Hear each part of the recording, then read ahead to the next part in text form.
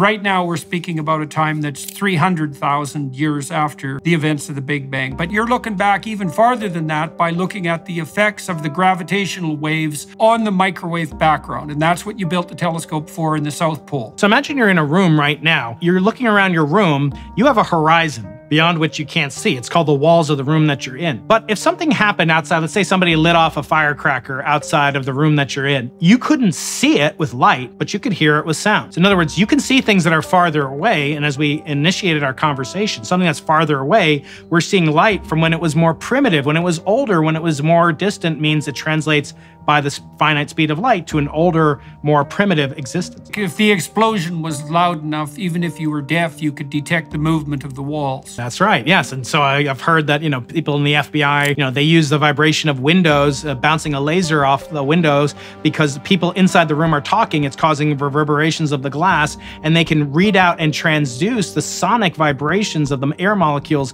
using the reverberations of glass and bouncing a laser off it. As I said, we can go back from Friday today, 13.8 billion years. That's some day. We can go back, and that first 3 minutes of that day formed the elements, all the hydrogen that's in your body's water, all the hydrogen that's in the oceans of the entire planet and all planets perhaps. All of the hydrogen was formed in that first 3 minute period.